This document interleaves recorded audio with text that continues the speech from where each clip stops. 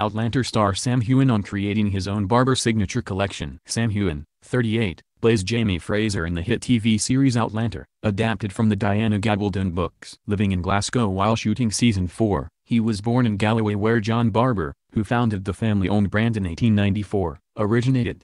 As Barbour's global brand ambassador for the past 2 years, Heughan promotes and models for the Tartan line brand as well as working on his own signature collection. What is your connection with Barbour? Since July 2016, I have been Barbour's global brand ambassador, a role I am very proud and privileged to hold. I was born and raised near where John Barbour lived in the south of Scotland and have always had a strong love of the brand. How do you go about working with them? I have a Barbour Sam Heughan signature collection which reflects my personal style, drawing on my love of the outdoors, Scotland and the heritage of the brand. As their global brand ambassador, I take part in photo shoots, modeling for 2 of their worldwide campaigns, Shirt Department and Tartan, and have undertaken store appearances, primarily in the US.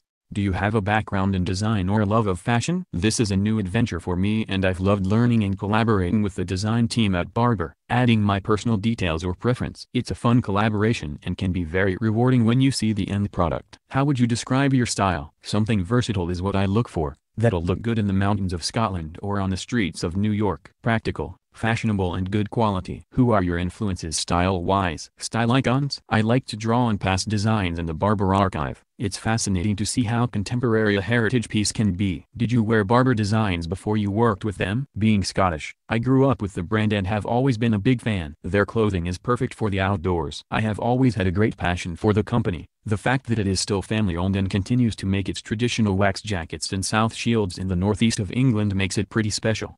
What appeals to you about them? The company has a long history and heritage, since 1894, and their archive goes right back to 1910. They have endured many periods of momentous history and it's so intriguing to see how Barbour has adapted yet retained its strong identity. It has also been fascinating to see that while the design and styles of the clothing have changed over the years, the founding philosophy of providing quality products that are fit for purpose, durable and functional is still as relevant today as it was in the beginning.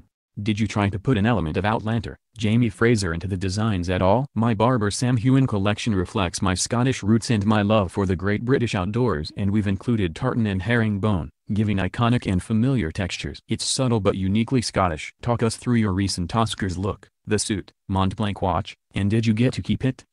I was rather fortunate to be gifted the watch. It's beautiful. The suit and shoes were Saint Laurent, very sharp. What would you favor for a more casual look? Need you ask? What's the one item of clothing you would never throw away? I have trouble throwing away boots. The more battered they look, the more character they get. What can you tell us about the costumes on Outlander? They're an important and useful tool to tell the story of the character and period. It can really change how one walks, stands etc. and give clues to the character's past and status. It's fun to build the story in our fittings. What challenges have you faced in the link with Barbour? Apart from the glorious Scottish weather, my biggest challenge has been time. Juggling my acting commitments, my charity work and working with Barbour has sometimes been challenging but we always manage to make it work. What was the biggest surprise along the way? The biggest surprise was when I met Dame Margaret Barbour and her daughter Helen and in conversation we discovered that I was born in the same rural area in the south of Scotland as founder John Barbour. It felt like an omen. What is the fun part of it? The fun part has been working with the Barbour team. They're also passionate and knowledgeable about the brand and they have made me feel very much part of the company. What have you learned? I've learned a lot more about the history and heritage of Barbour and how the design team use inspiration from the archives to create garments relevant for today. It was fascinating to go through the archives and to incorporate some of this history and heritage into my collection. What is your favorite item from the Barbour collection? I love all of the collection. If I had to pick out one piece from the current Spring-Summer 18 collection, it would be the Barbour Lucky waterproof, breathable jacket. I love its casual style which goes so well with jeans. It's very lightweight, perfect for the summer months in Scotland where the weather, as we know, can be unpredictable. What has been your biggest fashion faux pas? Oh, I was born in the 1980s.